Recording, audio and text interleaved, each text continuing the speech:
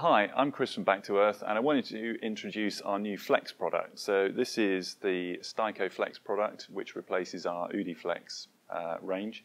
And in this video, Martin and Will from Steico are going to discuss the product, its properties, and where best to use it. Hello, my name is Will from Eco Merchant, and today I am here with Martin, the technical manager from Steico. As a merchant, we get asked plenty of questions, and today we're looking at some questions we get asked about SteicoFlex wood fibre insulation. Martin, it's a popular product. Can you just tell us briefly where this would go in a construction project and how it might be used? The simple answer is you can use it in the same areas you would use glass wool and mineral wool, so in between timber frame studs, in between timber rafters in a roof, so same application area, and essentially as far as U-value is concerned, same performance. So pretty much the most broadly used insulation material on a building would be represented by a flexible wood fibre bat. So let's just have a look at some of the key features. So what are the key features that you would want someone to focus on when they're choosing insulation that would perhaps be highlighted by Flex? I think the first thing you'll notice when you use a glass wool or a mineral wool compared to SteicoFlex is that a SteicoFlex is a much more rigid product. What that means is that it fits between a stud much better.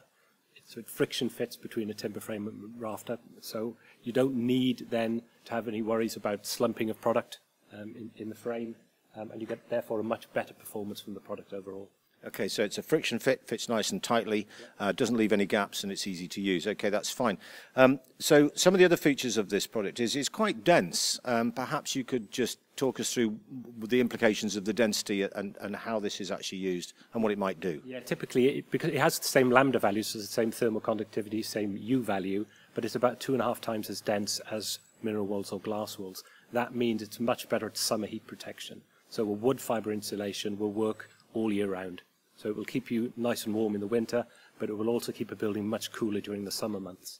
And this is because the density helps prevent the heat being transferred through the building envelope itself, because it resists it, it absorbs the heat and it resists its passage through the actual building structure. Yeah, absolutely. It's a unique product mix of low thermal conductivity, high specific heat capacity and high density, and it's those three values that are critical for summer heat protection.